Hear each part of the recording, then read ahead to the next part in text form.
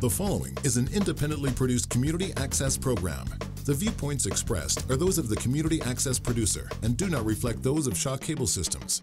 The program is presented in response to CRTC policy guidelines regulating community programming.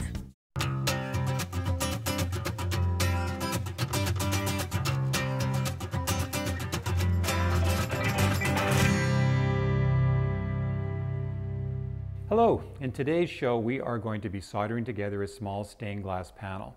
In a previous episode we learned how to cut, grind, and foil our pieces of glass so that we are ready to go on to this next step, which is the soldering process.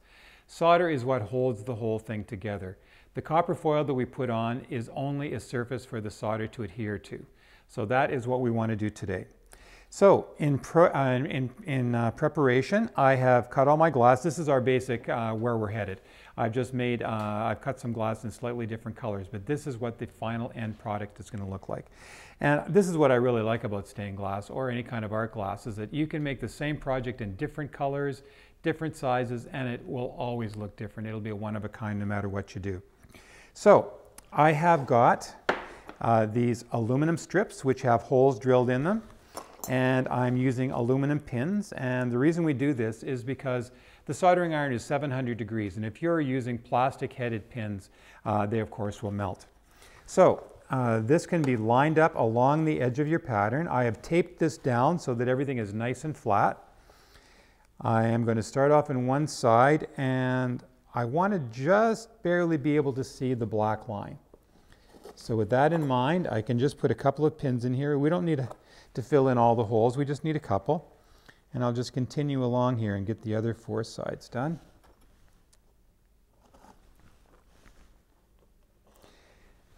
The reason I love this is because if you don't use these aluminum strips, what you end up doing is taking a wooden strip and hammering with nails, and this just, everything on your table is bouncing all over the place.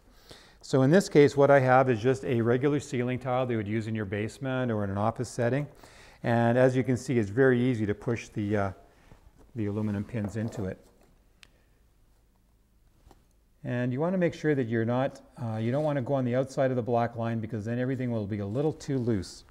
And on the other hand, if you go on the inside of the black line, you'll find the pieces are just a little too tight. So this is going to work out really well. So this is an opportunity you have. I'm not too worried about exactly the way things are fitting right now, because I'm going to have an opportunity to move them around for fine tuning once I get everything in place. So this circle, for example, I'm going to want to fine tune that a bit later.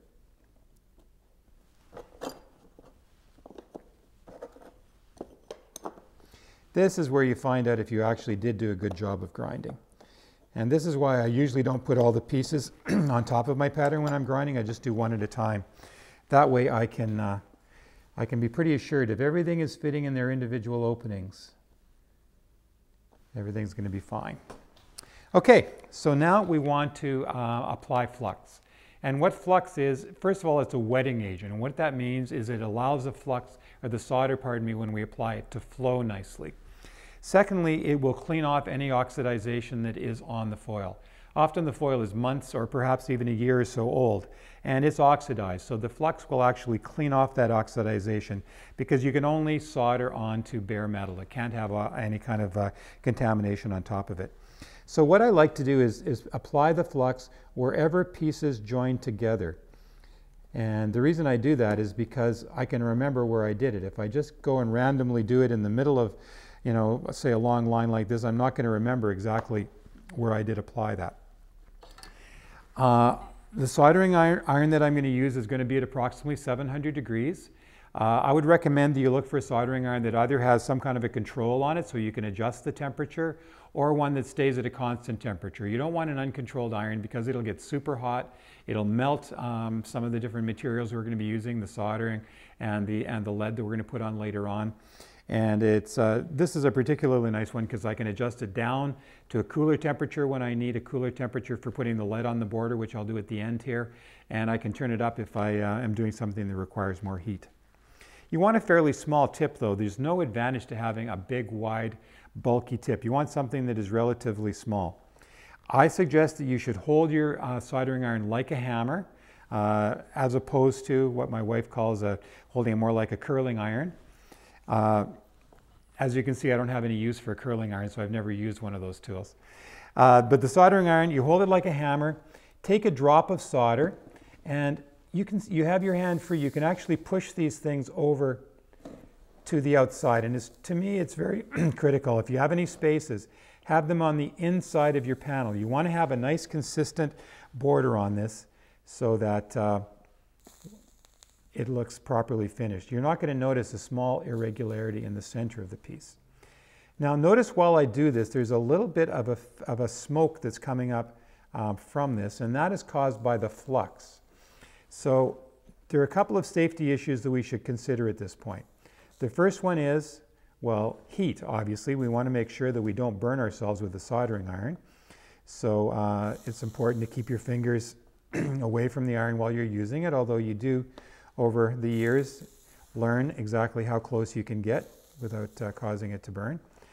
Second of all, the solder that we're using does have an element of lead in it. So this solder that I'm using right now is called 50/50 solid core solder.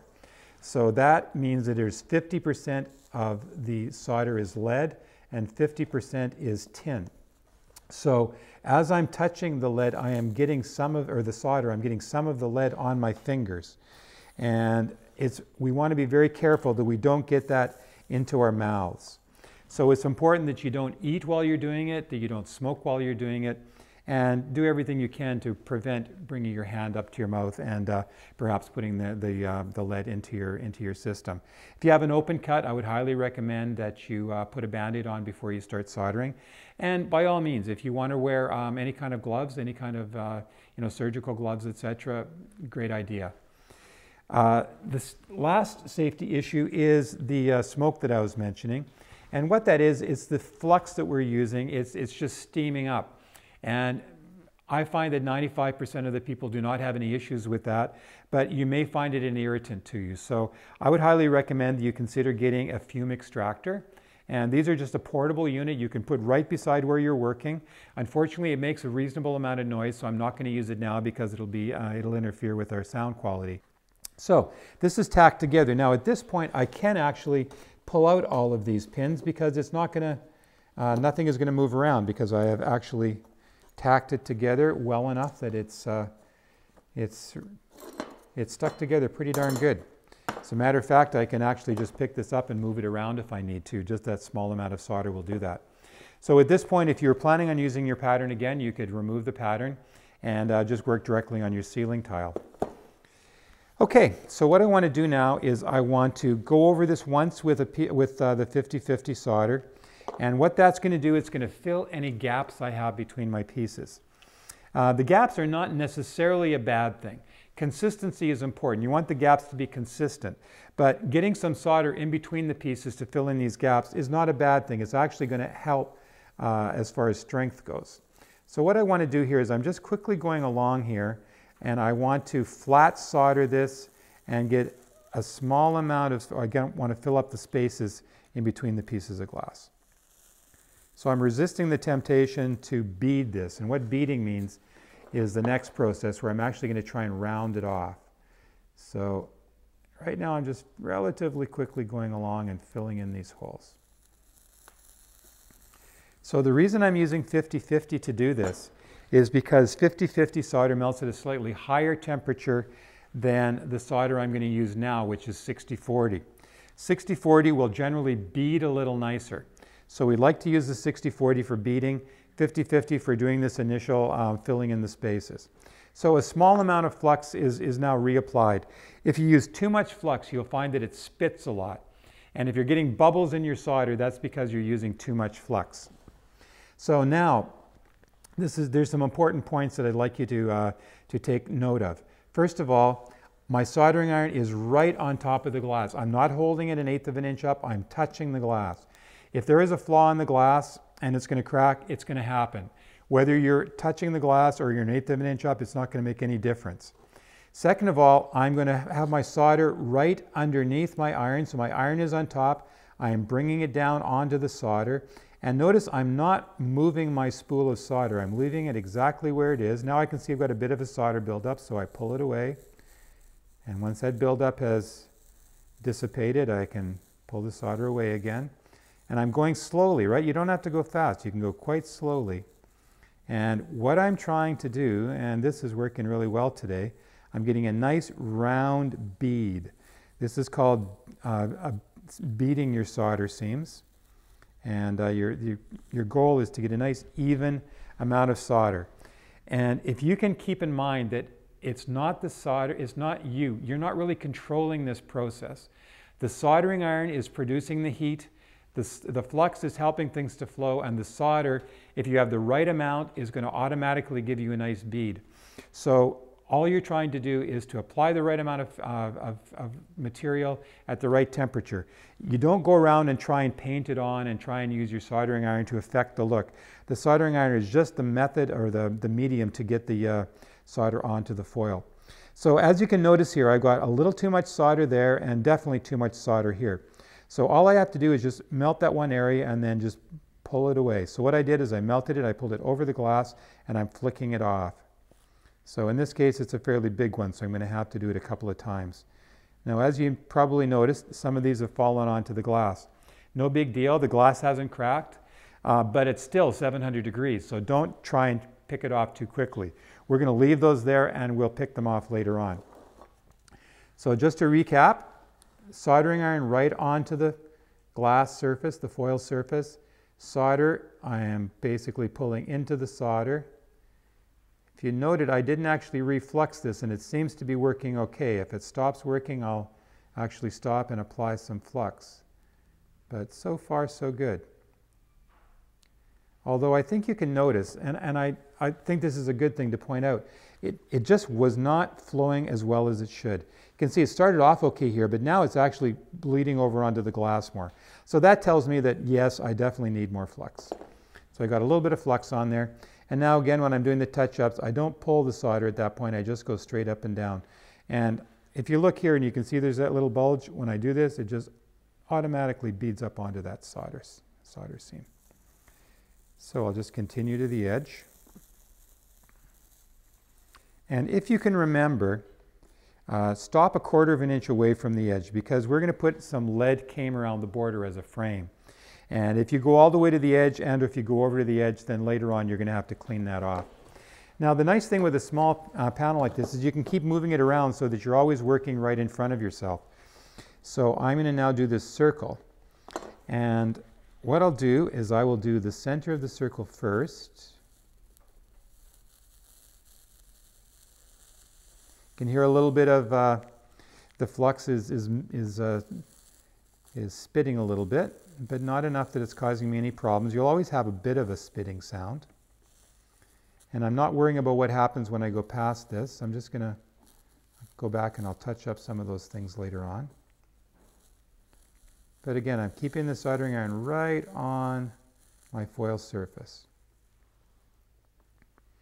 So what I can do now is I can go back to wherever I've got these joins and I can just touch it up. If I've got too much solder, I can pull it over where I can use it.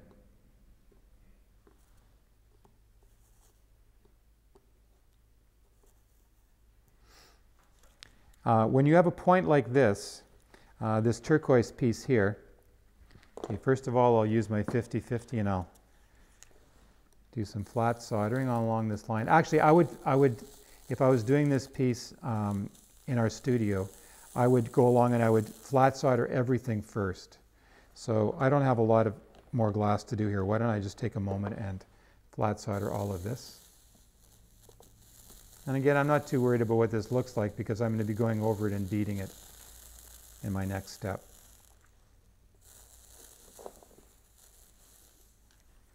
Okay, so now I've got everything tinned. I'm going to go back and I would like to show you how to solder this line here. There's a sharp point here, and if I start pulling away from that, it will round off that point. And I want to keep that point because I was really concerned when I was cutting it that I would get a nice sharp point in there. So I don't want to cover it with solder now. So as it turns out, this line is a little thin, so I don't need a lot of solder. When I get to this little point here, I'll just bring it over. And you can just keep going in any direction you want to. So as I'm going along, I'm just going along and doing those little lines there. Now, as I go here, I'm going to go right into this join. I'm going to let it melt so that the whole thing is molten. And I've got enough solder there. I'm just going to keep going right into that point. Okay, now I want to melt this a little bit, just to see how much cleaner that looks now. And here also, I'm just going to touch it up. So what I want to do now is I'm just going to continue soldering this piece. And I do exactly the same thing on the back as I've done on the front. We want to beat it up. It's really important from a strength standpoint that you have your solder well beaded on both sides. And a lot of times people wonder, why am I going to this extent? Why don't I just get a thin layer of solder on it? And of course the solder is what's holding this whole thing together. And the foil is of no true value once the solder has been applied. So if we don't get enough solder on there to cover the foil properly, later on the foil will dry out, it'll pull away, and your piece will have a much shorter life expectancy than it should. So what I'm going to do is I'm going to finish this piece off. I'm going to finish soldering this side, flip it over, solder the back exactly the same as I've done here, and then I'd like to show you how to apply a lead border.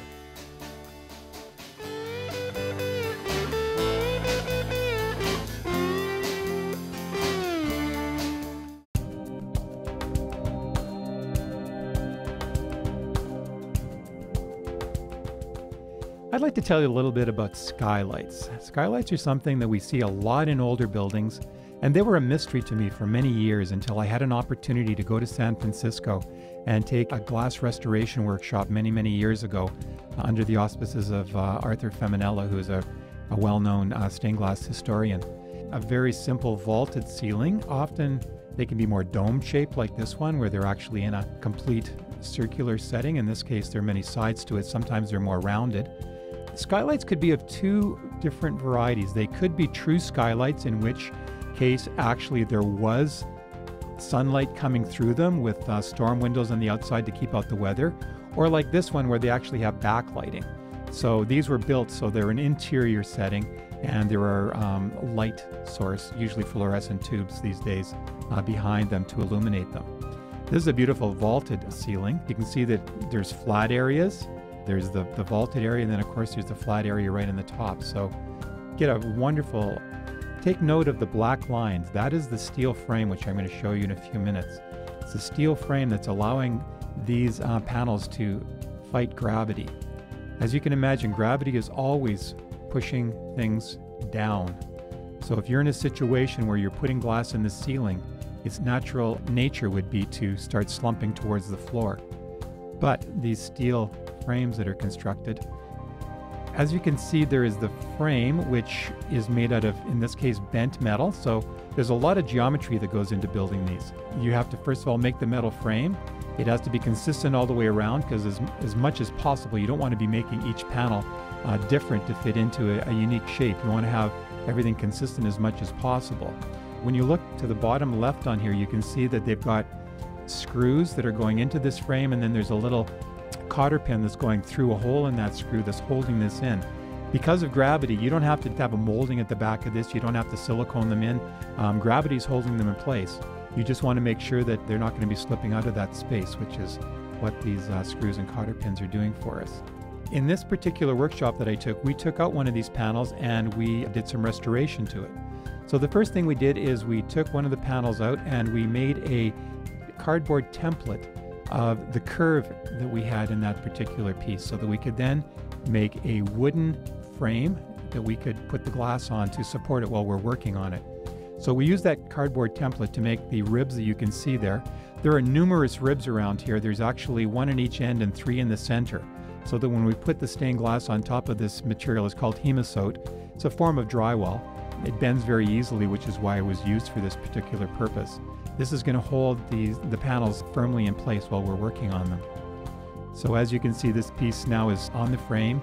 It's held in there very firmly. Along with the metal frame, which is still intact in situ where we took this from, you can see that there are also metal reinforcing bars, we call them, that are put on the back of these particular panels. So this is a challenge too, because as you can see, they are rounded. So they either have to be bent or have to be cut into this shape. Not always an easy situation. If you look carefully at this panel, you can see there's some round pieces of glass. Those are jewels. And I don't know if you can see this on your TV screen, but there's actually indentations in the Hemosote where those jewels from previous panels had been placed. They're actually sticking proud of the bottom there. So that's one of the reasons that Hemosote is used as opposed to plywood, because we can actually put some pressure down on those so that they sink into the Hemosote and we can get a nice tight fit on it. So once this has been cleaned up, in this case, these were very dirty. We took them out, we cleaned them up really well. There were a few broken pieces that were replaced, and then it was put back into its home. So I hope that gives you a good insight into how we would repair some of these wonderful skylights from the past.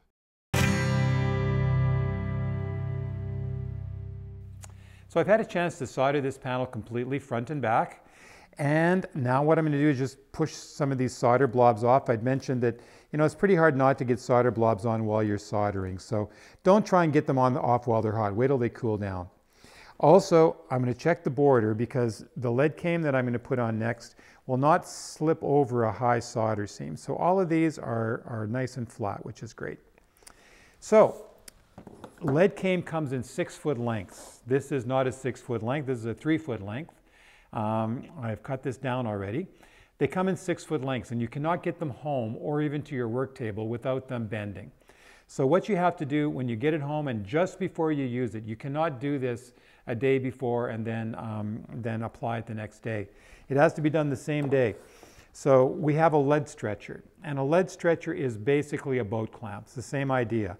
So you open it up, you put your lead in here, you let it drop, and it grabs onto that really tightly. And as you're pulling the lead from the other end, it will grab tighter actually. So the probability of you flying off the other end is fairly slim. So what we do is we put the lead in here, grab a pair of pliers, and stretch from the other side. So as you can see, once you've done that, the lead is nice and straight, and actually it puts a little tension in the lead so that it is a lot easier to work with. So I've cut a couple of small pieces here. And with a small piece like this, a small stained glass panel like this, it's easy to just slip it in like that. And I like to continue using these aluminum strips because it gives you something nice and firm to push against. So I will go and I will add flux wherever the lead border is going to touch onto a solder seam. This is now a good time. Actually, it's a little late, but I will turn this down to 360. I had it at 410 to start off with, and I'm just going to wipe it on my soldering iron cleaner here just to cool it down a little bit. And now I want to take 1 drop of solder. So I get a drop of solder, I put my solder on the lead, and then I pull it over onto the solder seam. The first time it's going to go a little flat, so then I'd put on a 2nd drop and just pull it over. And that works out really well. If you think you're doing a messy job, don't try and neaten it up, because all you do is push it further in each direction, and you just make a much messier job of it. So it's just a matter of going along and 1 drip at a time.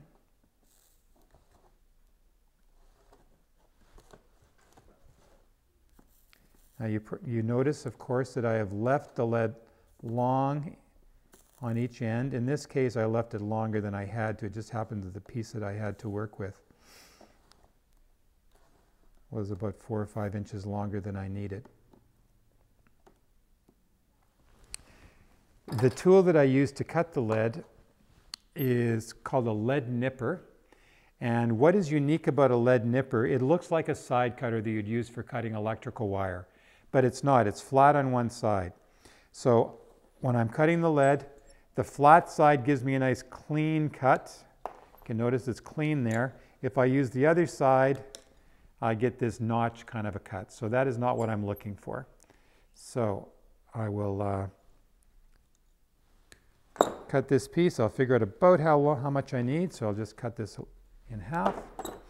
I can now take this piece and put it on top of this section. Again, I can push it against here, flux the corner, flux this first solder seam, get a drop of solder on it.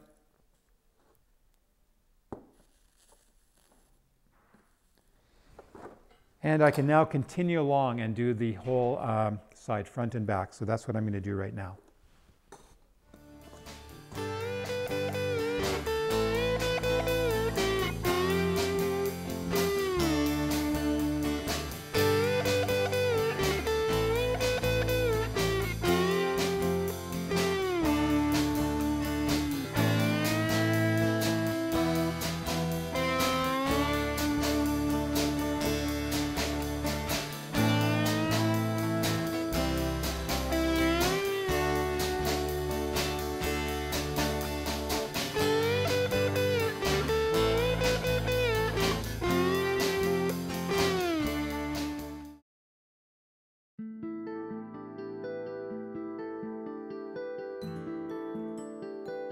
Charles Rennie Mackintosh was an architect in Scotland. He basically worked largely in Glasgow, although his work is throughout the British Isles, and actually Germany was an area that he did a fair amount of work also.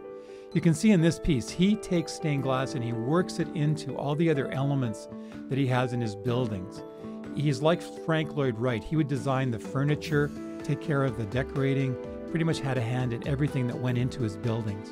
So you can see in here some beautiful woodwork. This looks like it's the church organ, actually. You can see the ironwork, which has a very similar style to the stained glass windows that he had installed behind here. This was a set of doors that he did for a tea shop in Glasgow. And you can see where he's taking flowers and he's really stylizing them.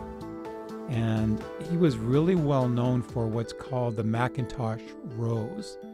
And you can see that developing a little bit here. Again, these are doors for a piece of furniture, a wardrobe most likely. At that time, people didn't often have closets.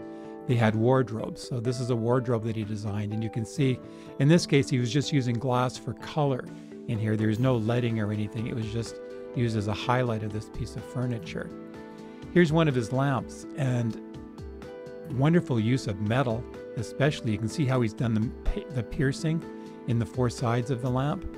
And then he's used, again, the glass for coloring. And you can see on the inside how he used probably a brass cane, actually. It looks very dark in this picture, but I bet it probably started off as a nice shiny brass and then darkened over time. Very nice design, very, very contemporary. I think something like this would probably look really in place in a lot of modern houses. And here we have his famous Mackintosh rose. So you can see how he's taken it, he stylized it. This was a cabinet door. He used a lot of opalescent glass because he didn't want people to be able to peer in and see what was inside of his pieces. And he often used lead cane, but then they put solder over the whole lead surface. So you can see it gives a very irregular texture to that particular lead cane. And then here finally, again, how he's taken the Mackintosh rose and used it in a different way. Now the last thing I want to do as part of the soldering process is to attach two rings onto this piece. These rings are made out of copper wire that's been tinned, so they solder very nicely. So I'm going to put them on the back of my piece, and again the solder is going to be 700 degrees, so I need to have something to hold them, so I'm using my Grosier pliers. You can of course use any kind of household pliers too if you prefer. And it's important to get a good amount of solder on there and give it a little tug, because if it's going to come off, we want it to come off now. We don't want to have an accident later. So I think we've got a lot accomplished today on our show. We've soldered this completely front and back. We've talked about the different kinds of solder that you can use. And the only thing that's left with this piece is to put some patina on it. And what I'm going to do is I'm going to put some black patina on it. And then it'll be finished and ready to go.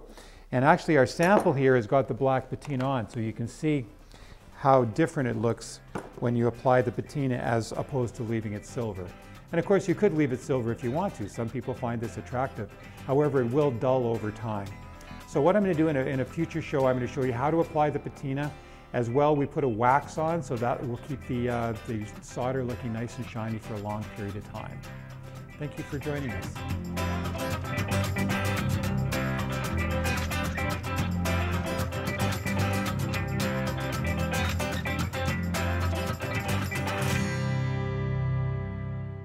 The proceeding was an independently produced community access program. The viewpoints expressed are those of the community access producer and do not reflect those of Shaw Cable Systems. The program is presented in response to CRTC policy guidelines regulating community programming.